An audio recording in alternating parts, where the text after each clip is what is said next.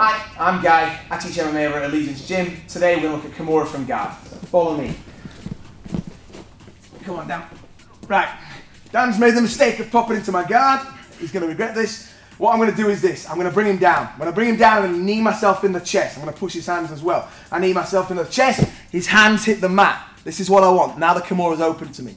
My hand goes straight to the wrist. Okay, same hand, same wrist. From here, I'm going to open my guard so I can shift my hips. I turn and bring myself across.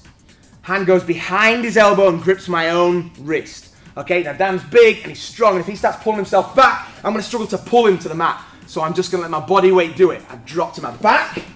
I bring my foot over the top. If there's no foot on the top, he's going to shift his bum and roll, and I do not want him to do that.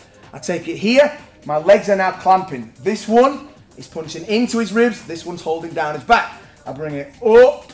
I rev, and I get a nice little tap. Okay? Going one more time. So, we're in position. He's got good posture. He's thinking about striking. I want to bring him down to me. Yeah. If he moves his hand, I'm going to get him straight on the mat. I'm going to knee myself in the chest. We come up, then hand hits the mat. I go hand to wrist, switch. Feet are open. Guard is open. Lock.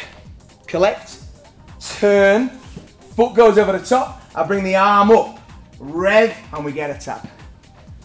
Hey, welcome to the Combat Challenge YouTube channel. If you like what you see, make sure you hit the subscribe button to get more notifications. We'll see you on the next one. Combat Challenge, we got you covered.